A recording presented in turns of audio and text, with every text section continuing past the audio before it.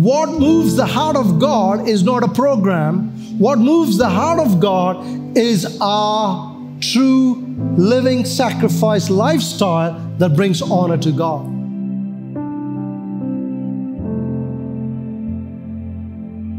Oh, afternoon. How are you all doing? It's nice to be back in Hyderabad and nice to spend some time with family. And thank you, Pastor Rani and Pastor Suman, for the privilege you've given me to share the word today.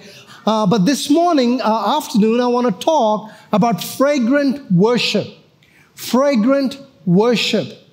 Because worship in the Old Testament, if you look at it in the Old Testament, worship was not about music. Right at the beginning, it was David who interjected and brought in music and instruments and whatnot. But worship originally, and even to today, worship is not about singing. Worship is not just about playing good music. Worship is not about just good drums, good music, good sound, good lights.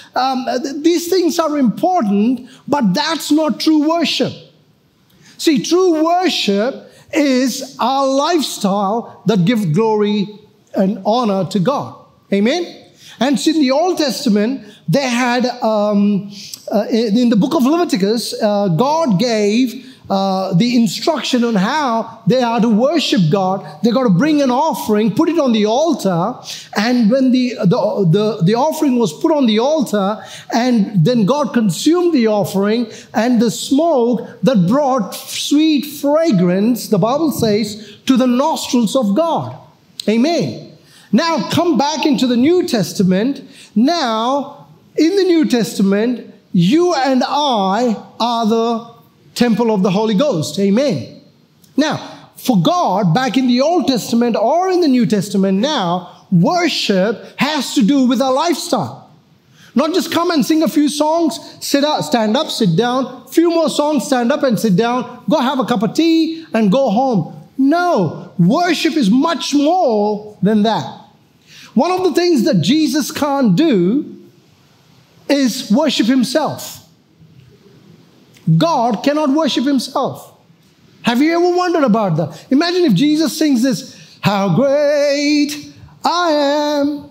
Sing to myself, how great. Imagine, he can't do that. That's why he created you and I to be the worship unto God.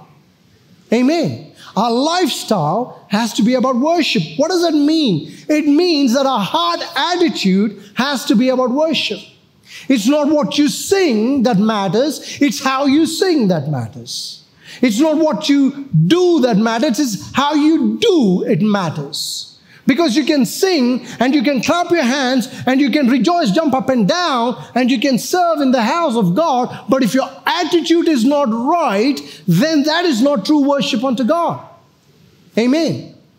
I've got a young lad in my church, and we were talking the other day, and he said, Pastor Peter, I sacrifice so much in the church, and I do so much in the church, and he's a bit depleted. And I said, look, God doesn't want you to sacrifice. God wants you to obey. There's a scripture. It says obedience is better than what? Come on. We focus so much on sacrifice, sacrifice, sacrifice. If you obey, what does it mean? Have a right heart. Have a right attitude to God. Have a right attitude to people. Have a right attitude no matter where you are, because what God sees. See, man looks at the outward, but God sees the heart. Come on, somebody say amen. I think I'm preaching better than your response. Amen. See, God sees the heart, because you can look, I grew up here. I grew up in Hyderabad. It's not who you are. It's how you dress gives you the respect. I may not have a single rupees in my pocket, but if I have a suit, you know, look, you may dress however you want to dress, whatever you want to do. It's not about the looks. It's the heart that matters to God. And I tell you something else. I'm prompted to say, if you want to bring your children to church and think, oh, if they go to church, that's good. True faith is not bringing your children to church. True faith is you as parents leading your children in your house to follow Jesus Christ. Amen. That needs a strong amen to that. Don't just send your kids to children's church and go, let them sort them out. No, we have to have an authentic worship at home. And so I want to talk about this fragrance of worship this morning and what that means. And I want to share a particular scripture passage with you, and we'll go from there. But fragrant worship in Romans chapter 12, verse 1. Romans 12, verse 1. Verse 1 says, it says, and so, dear brothers and sisters, I plead with you to give your bodies to God as a living sacrifice, as a true worship unto God. Amen.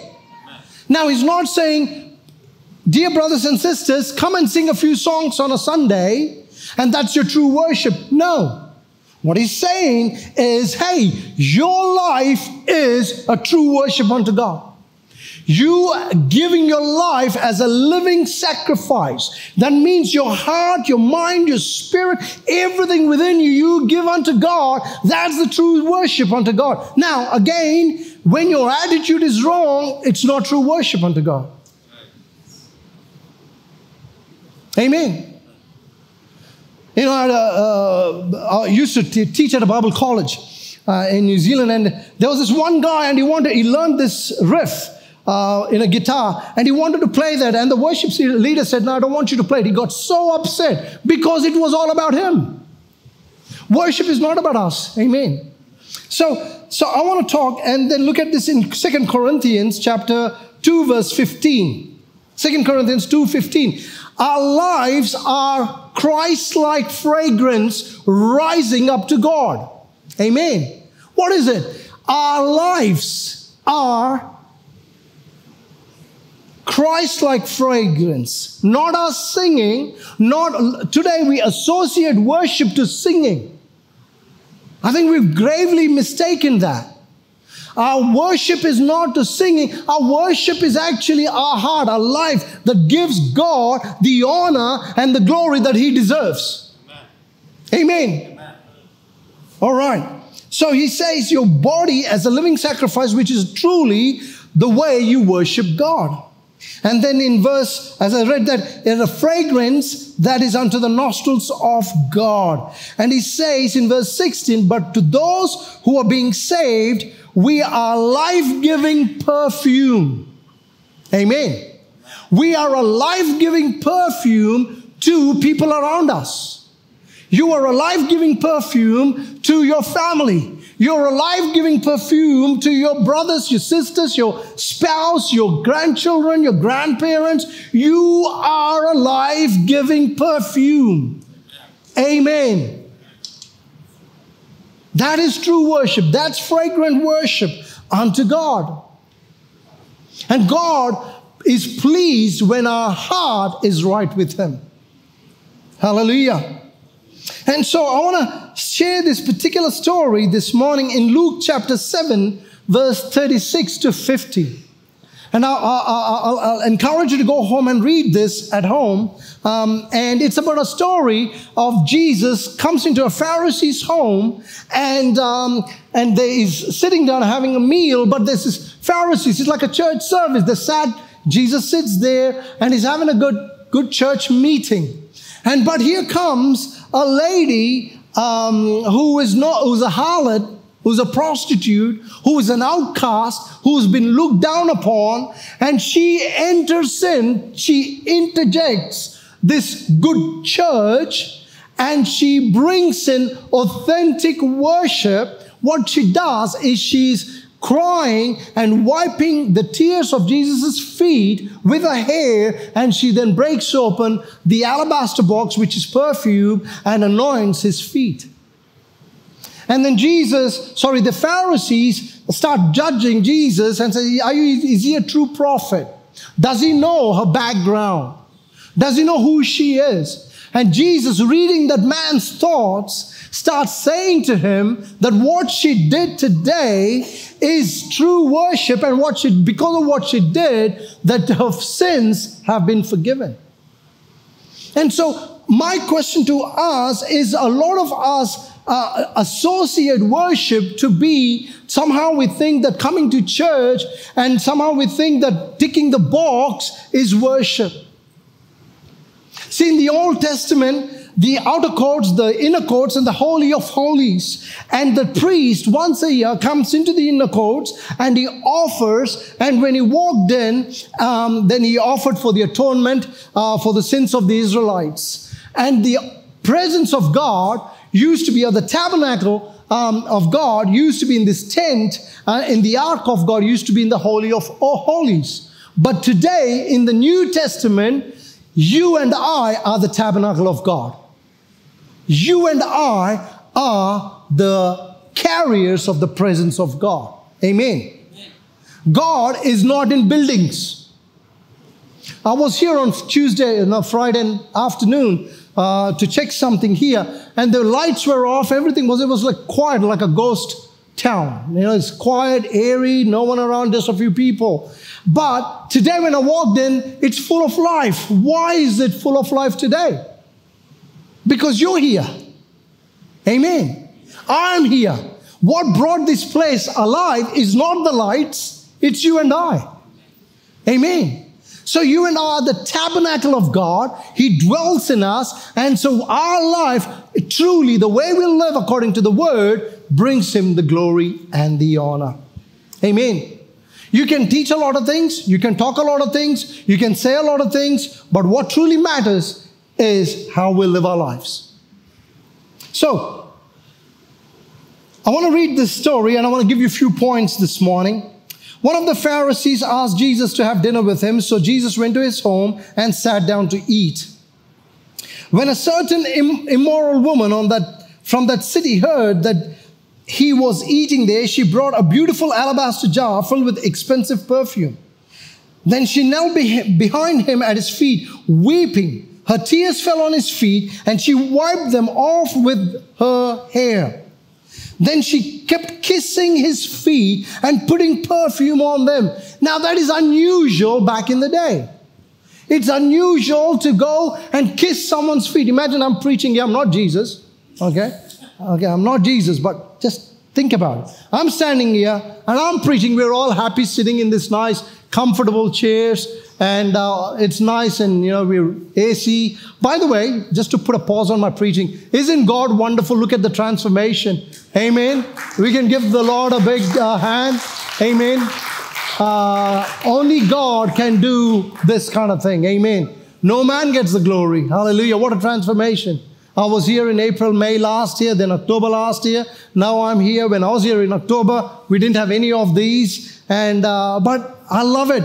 We see the church, this is not in the notes, it's free. Okay? We all like free stuff, right? If it's free, we spend more money. Yeah, but I want to say the church is the bride of Christ. Church is instituted by God, not man. Church is the bride of Christ, and God is possessive of his bride. Hallelujah. When the bride comes under attack, the groom rises up. So God is faithful, and I thank God. I stayed up till 4 a.m., 3:30, 4 a.m. and watched the first anniversary celebrations. Wow. All glory to God. Amen. It's amazing. We can give the Lord a hand. He deserves the hand. Hallelujah. Not by might, not by power, but by my spirit, declares the Lord. Coming back to this. When the Pharisee who had invited saw this, he said to himself, this man were a prophet, he would know what kind of woman is touching him. She is a sinner. Then Jesus answered his thoughts. And I'm going to jump a few verses down. Then he turned to the woman and said to Simon, look at this woman kneeling here. When I entered your home, talking to Simon, Jesus saying this, you didn't offer me water to wash the dust off from my feet, but she has washed them with her tears and wiped them with her hair. When you didn't greet me with a kiss, but from the time I first came in, she has not stopped kissing my feet. You neglected the courtesy of olive oil to anoint my head, but she has anointed my feet with rare perfume. I tell you, her sins, and there are many, because we all know her history, have been forgiven. Hallelujah. Amen. I love that about God. God is not interested in programs. We are. God is interested in true worship. Amen. What moves the heart of God is not a program. What moves the heart of God is our true living sacrifice lifestyle that brings honor to God. Amen. So our sins were forgiven. So I want to give you 4 points this morning from this story. Number 1, worship is not a preference, it's a purpose. Worship is a purpose. Do you know you were created to worship God? Not sing, I'm talking to live and live for God's glory. Amen. It's not a preference, it's a purpose. You are, one of the purposes in your life is to bring worship, glory to Jesus through your lifestyle. Now what's a preference? Preference is lights. Whether you have these lights or normal lights, God is not interested in them. We do, but God is not moved by lights. Amen. God is not moved by these comfortable chairs or plastic chairs. This is where I picked on Pastor Roger this morning. In a comfortable chairs, we're all sleeping. And we sleep and go, okay, let's have a good sleep. No, it's God is not, this is preference. Do you get what I'm saying this morning? The logo on the chair is a preference. God is not, wow, they put CrossPointe Church. I am pleased with that. God's not pleased with that. God is pleased with our lifestyle, but that's just a preference. Do you get what I'm saying? But purpose is you matter to God. Amen.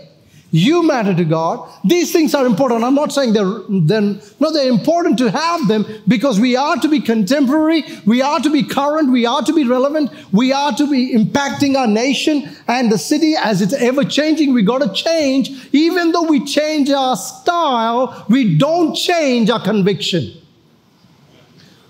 Amen. 2 people said amen. Amen. Yeah. We can change our style. You can dress jeans. You can wear white clothes. You can wear black clothes, whatever clothes. But if your heart is, you can wear, by the way, you can wear all white, but if your heart is black, how is that honoring God? Amen. So true worship is it's not about preference, it's about purpose. You are created. One of the purposes in your life is to be a worshiper unto God. With what you do. Amen. And this lady, whatever she did it with all her heart. And Colossians chapter 3 verse 23 says, work willingly at whatever you do, as though you were working for the Lord rather than for people, for men or women or people. Work unto God. Don't do it to show off. Don't do it to go, look what I'm doing. This lady, when she came and was kissing Jesus' feet, she didn't do it to go, look at me, this is a cool style of worship. She didn't do it to show off. She didn't do it for men and women's approval. Matter of fact, they were disapproving her. But she did it unto God. Amen. And I'm saying that you and I are created to be true worshipers out in our community. Out at your workplace, out in your families, with your mother-in-laws and your father-in-laws and your sister-in-laws and your brother-in-laws, when there's a bit of tension. Amen. Now you're quiet. Worship is not a preference, it's a purpose. Hallelujah. Worship is not about us. That's number 2. It's not about us. Worship has nothing to do about us. It's about God. It's about God. It's nothing to do with us. Can you turn to your neighbor? If they're asleep, nudge them hard and say, worship has got nothing to do with us. Worship is about God. Now, I can tell you a quick story briefly. growing up, we had a connect group or life group. We call different names, but it's the same thing, right? We come together, do Bible study and pray and eat food or cup of chai and go home. Now, when I was here, most of you, I believe, know Pastor Daniel Kishore. Yeah, he ministers here. He was my youth pastor. So if I'm doing anything wrong, blame him. He was my youth pastor. And we were in a connect group at Metuguda. And Pastor Daniel Kishore was a drummer, not a guitarist. But one day, I don't know what happened, but he felt led to grab the guitar and lead worship. And I was kind of surprised to go, why are you playing guitar? You can't play guitar. But you see, this is what he did. He grabbed the guitar and I think he only knew probably one chord. I doubt even if he knew one chord back then, maybe now he knows a few chords. But instead of going kind of worshiping Jesus like this and playing chords and, he just kind of went like this. And he goes, how great is our God. Sing with me how... It's difficult to sing and play with not having chords. And so then I kind of go, what on earth is happening? That's not the way to do it. You don't play the guitar with your one hand up here and go, how great is our God. And I tell you what, it sounded ridiculous to the natural ears, but the power of God moved. Why? Because Pastor Daniel Kishore's heart was right with God. I think now that I'm talking about him, please talk to him about this so he can buy me dinner. I'm being very kind to him. But you see, it's nothing to do with us. You play this, Z sharp minor, Z sharp, F sharp, 2 square. It's not that stuff that matters. We finick a lot about this is right, that's right, that's right. The light is right, the AC is right, the seat is right, the water is right, the weather is right. My question to us today is our heart right? Is our attitude right? Those that are serving at the back and those, can you give these guys a hand that serve as sound, tech, ushers? It's great what they do. It's wonderful. But guys, I want to tell you, is your heart right with God? Or are you doing it unto men? Because worship has got nothing to do with us. And that's what happened with this lady. She didn't make it about her. She made it all about Jesus. Isn't that wonderful?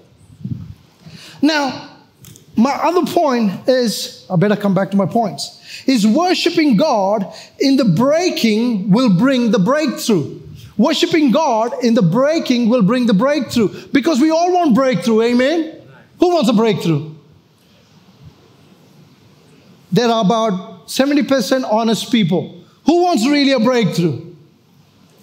Part of the breakthrough, amen, thank you very much. Part of the breakthrough, we need to be broken. If you're not broken, we can't have the breakthrough. But often we don't like to be broken, but we want the breakthrough. Amen. I don't want to go through struggles, but I want the blessings. It's in the valley that a character is developed. It's in the valley that what's really in our heart comes out. Out of the abundance of our heart, the Bible says the mouth speaks. It's in the valley. It's in the square, what do you call it? The breaking, the crushing is where true attitudes come out. Amen. Amen. Good. I'm glad you're not asleep. So I've got a little illustration that I want to do. I hope I've got everything I need. I don't have, it is here. That's nice. So I've got a bit of a perfume here. It's in the breaking. So she did it. I've got this. This is brand new. I've just opened it. So the lady didn't go. It was very expensive perfume. And she didn't go, Jesus, it's very expensive, by the way. And I just want to spray a little bit. And I'm doing you a favor. And look, I sprayed. Whoa, that's a lot. Sometimes we have this attitude, look how much I'm doing it for God. And you spray, God is not interested in your spraying. He wants the whole thing. I think Jesus is Indian. Because we want everything. You want to buy some mangoes, you say, Babu, or do dalo. I'm sorry. Why would he give you 2 more? But we still ask. As if it's our right. We want more, And so she didn't go, look, I don't want to spray in your face. I actually accidentally sprayed on my wife's face. And she was coughing. But that was God testing her. It's punishing her, because I never do anything wrong. I never do anything wrong because I'm a child of God. Amen. Oh, thank you, brother. You come with me. I should video you. Please send it to my wife. Okay. She didn't go around, look what I do for Jesus. Look what I do for... She didn't just pray here and then, look. She didn't just do that. And she didn't parade around, look how much I'm praying for Jesus. How much I'm giving for Jesus. She didn't make it about her. Even when they were rejecting her, they were calling her, he's a prostitute. Why is she even in the presence of God? And so what she did, I love Pastor Harry, I'll pick on him. I pick on anyone that's sitting in the front. Did you use cologne today? Shall we? We want Pastor Harry to smell nice, amen? Only Pastor David said amen. I have a dentist friend, and he said to me, Peter, the worst thing is when people don't realize their own breath, smell of their breath. They think they smell beautiful. But when they open your mouth, see, this is the thing. We never know our own mistakes, but we pick at other people's mistakes. Come on. Yep. Right? Yeah. It's easy to talk and go, oh, I love my breath, but until you open your mouth and the dentist looks at it and goes, poah. There are a lot of jokes about, my wife also works for a dental clinic too, part-time. But anyway, it's not about them. Today it's all about me. No. But she didn't just pray. But you see, even when she was being rejected, I'm just making sure I don't give her feedback. Even when she was rejected, she didn't allow people's opinions stop her to worship God. Amen. Don't allow your circumstances to stop you from living the life God created you to live. Don't allow your circumstances. It's easy to worship God when everything's going well. I remember April when things were happening. I was out there with Stanley Jones and myself and a few others. We stayed all night over there. But it takes people. True worship is not on the stage. True worship, I'm not putting the worship team down. Okay, I'll buy you biryani later, but it's not about you today. Okay, but true worship is us being out there. Amen. So she didn't just pour a little bit here and there. Because what she did, and I want to illustrate this, what she did is she realized and she broke open the bottle and she poured it all at the feet of Jesus. And the Bible, the research I did, that says that the value of that perfume back in the day was a year's wages. Pastor Roger is manifesting me now. But the value of the perfume was a year's wages. Maybe here a monthly income is maybe, our average is, I don't know, 1.5, 2 lakhs. I don't know. But I'm telling you, she gave everything she had. She didn't spray and say, give me a breakthrough. She gave everything. Her heart, her mind, her talents, her gift, her thoughts, her attitudes, everything she had was focused to worship the one true living God. And I want to illustrate this. And this is my last point. It's called our lifestyle is a fragrant worship to His nostrils. Our lifestyle, not our singing. In Revelation chapter 1, he talks to the 7 churches. And the first church, the church of Ephesus, he says, you've done everything well. You've kept the law. You've done everything well. But the problem with you, church at Ephesus, the problem with you, you've lost your first love. Amen. Sister, if Brother Harry doesn't love you, but he'll buy you stuff, it's of no value, right? You give it to me, I'll take it, right? But when He loves you and He gives you even just a little cup of tea, it means a lot to you. Don't give that to me, okay? But it means a lot. Why? Because it's love. That's what matters. Amen. Our true worship, our lifestyle brings glory to God. So what did she do? I'm going to break this. But she didn't have a hammer. The Bible doesn't say. I don't know how she broke it. But I want to break it. Let me just check. It's pretty strong. Oh, it's gone. Oh, it's broken.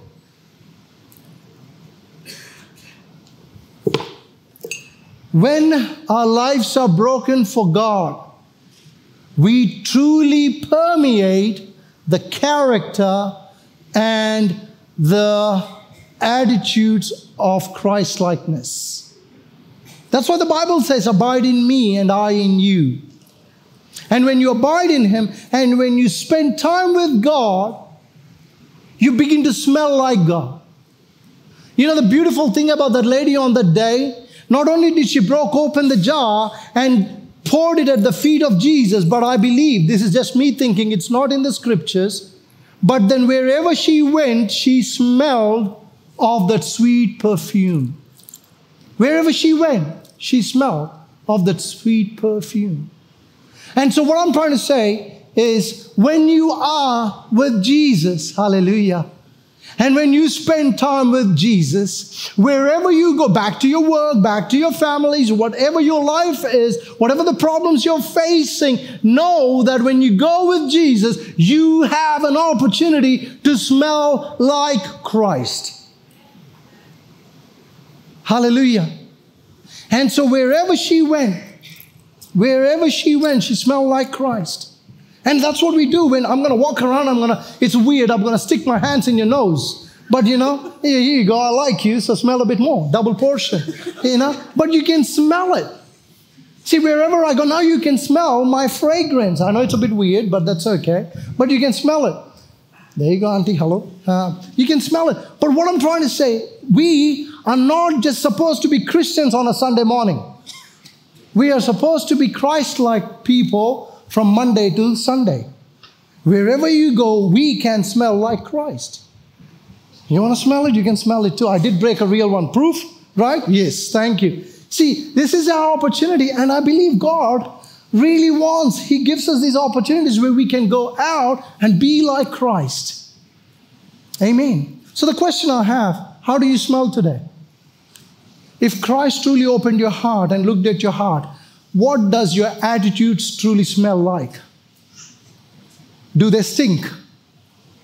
Or do they truly give God the glory and the honor? Would Jesus stand here and look into your heart and say,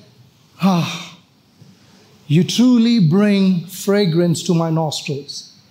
Or would He turn His face around and go, you may look like a Christian, you may dress like a Christian, you may talk like a Christian, but if our heart is not right, then we are not permeating, we are not releasing that Christ-likeness. Amen. So we have a choice today. Do we want to have a good time?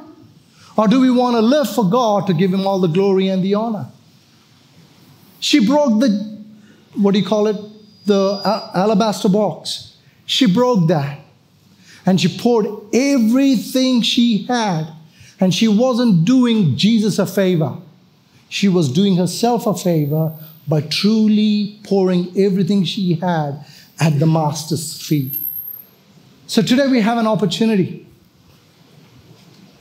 Today we have an opportunity to live our lives for the glory of God. It smells beautiful up here. It does. It does. It's permeating. What kind of smell do you release? I'm talking about your attitude at home. What kind of smell do I release at home? One day you can ask my family. And this is, I kid you not, I asked my children the other day. I said, out of the 9 fruit of the Spirit, which fruit do I lack? And they got very excited to tell me very quickly what fruit I lack. And I thought, they are mean kids. And they said, Dad, you lack patience. I said, how dare you? No, I didn't. But I do lack patience. I'm learning patience. And then my daughter gave me a list of things that I need to work on. And then I thought, that's pretty harsh, but it was okay. And then my youngest son goes, Dad, can I add a few more things to that? But it's good, because it's important that we truly radiate the glory of God. Amen? So the choice is ours today. As I read that, I want to read this scripture again this afternoon. It says in 2 Corinthians 2:15, our lives are like Christ-like fragrance rising up to God. You have a choice today, my friend. If you don't believe that you truly are bringing the right fragrance to God, you can submit yourself to God and say, God, change my heart. Change my attitudes. I don't want to work out of pride. Pride is number one thing that God cannot stand. Pride is the biggest thing God cannot stand. And one of the great things we all struggle with is pride. Only few people this side are nodding their heads. Amen. So I want to encourage you this morning. I want to give an altar call to those that have not known Jesus. You've never given your heart to God. Every eye closed, please, and every head bowed. And if you have never given your heart to God, and you've never invited Jesus into your heart and made Him the Savior, the Lord of your life, today is an opportunity for you.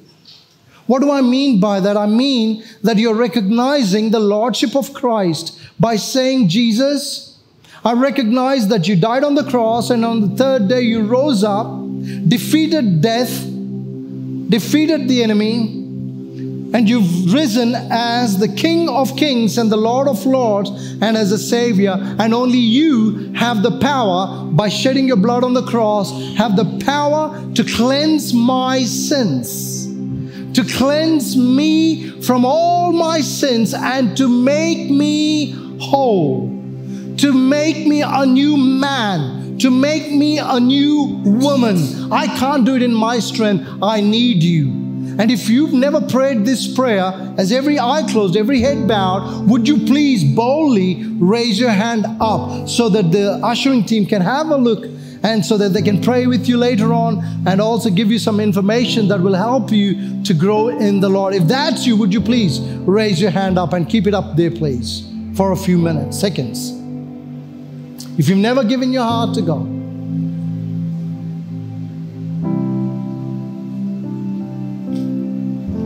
hallelujah. My friends, if you as a Christian, you feel you've lost your joy, you feel, yeah, you're coming to church, you're doing serving in the church, you're doing things, you're just ticking the box, but you've lost, like the church at Ephesus, you've lost the joy, you've lost the love for God. Could you today say, God, restore the joy of my salvation? Because I want my life to bring glory and honor unto your name. Hallelujah. If you're one of those people who say, yeah, I've lost the joy, I've lost the passion. If that's you, would you slip your hand up? I want to pray with you this morning. If that's you, would you slip your hand up? Just raise your hand and I want to pray with you. Every eye closed, please. If that's you, thank you, sir. Thank you. Thank you. Thank you. Thank you, sister. Thank you. Hallelujah. Hallelujah. You know, David prayed a great prayer. He said, search my heart, O God. Show me what offends you. And you can ask God to search your heart and let Him show you what is holding you back. Hallelujah. Some of you, I sense that you love God, you want to serve God, but you also have this obligations to do stuff, whether it's finances, whether it's job or career. But can I say, you cannot serve two masters. You cannot serve God and mammon. You cannot serve God and the world. But that's what the Bible says in Matthew 6:33, seek ye first the kingdom of God and His righteousness, and all these things shall be added unto you according to His riches and glory through Christ Jesus. My friend, today, maybe you've known God, but today you have an opportunity to truly break open your heart and surrender fully to God. And say, God, I come before you empty, pouring everything I have before you. Touch me, cleanse me, restore me, heal my heart, heal my mind. Take my anxiety away, take my depression away, take my disappointments away. Restore the joy of salvation and renew a right spirit within me.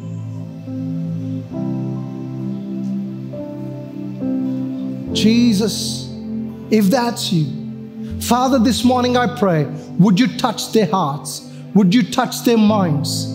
Would you reignite them, cleanse them, heal their hearts, heal their minds, restore the joy of salvation, restore their joy, strengthen them on the inside, that they will know how to walk with you and not faint, how to run with you and not get weary, how to serve you and not get tired, but do it with a right heart. And God, that their lives will truly bring that sweet aroma to the nostrils of God. Hallelujah. I pray a blessing on this church in Jesus' name. Everybody say, amen, amen, amen.